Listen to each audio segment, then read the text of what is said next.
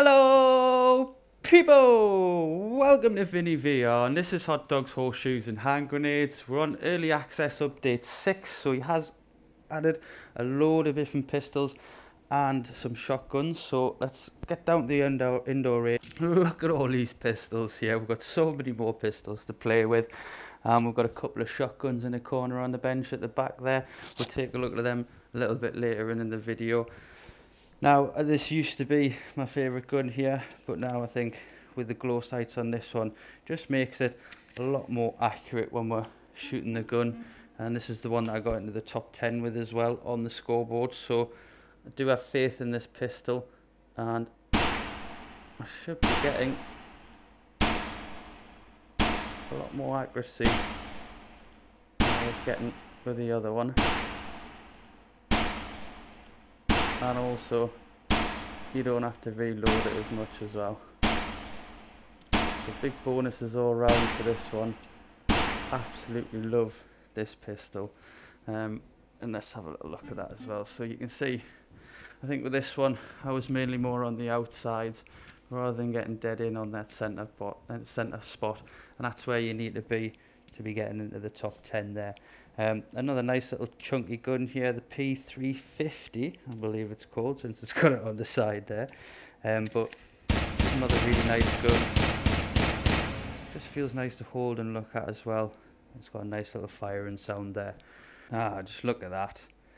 So this is one of my favourite guns to actually use in the modular range. It's really accurate. I like the style and the look of the gun as well.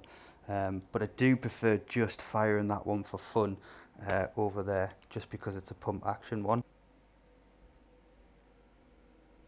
If you want to blind load, it's probably best to have all these bullets all lined up there, so it's easier when you are blind loading.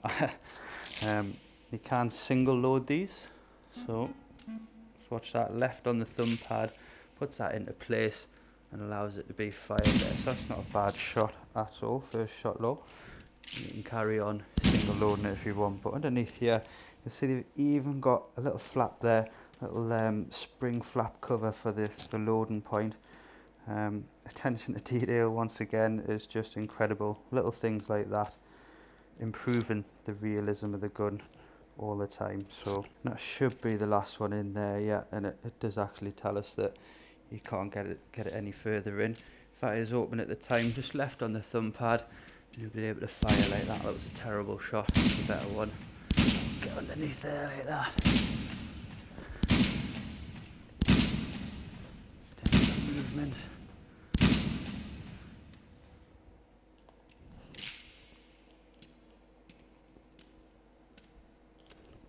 Look at that, people. Shotgun Sally is in the house now. A lovely pump action shotgun. It just feels so satisfactory to give it a pump like that. And then obviously you can single load it, sorry, like that.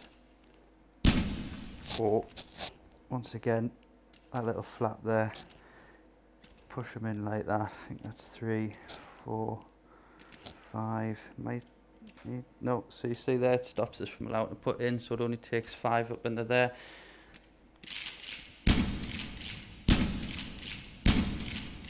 Oh, terrible accuracy.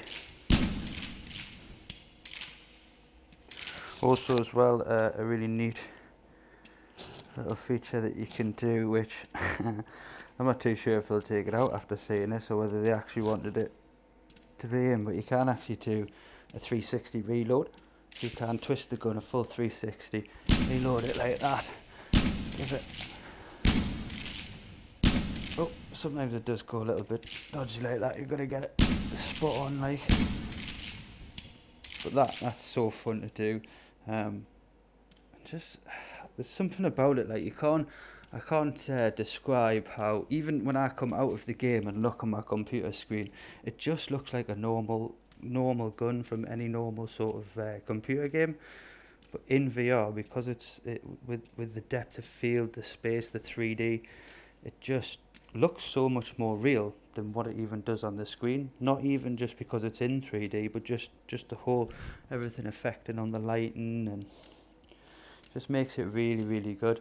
So I have immensely enjoyed these shotguns down at the modular range, and what I'll do is I'll just leave you with a video of me popping into the top 10 on one of the modular ranges with this one here, and hopefully you might be able to get some hints and tips of how to get yourself on the leaderboard as well.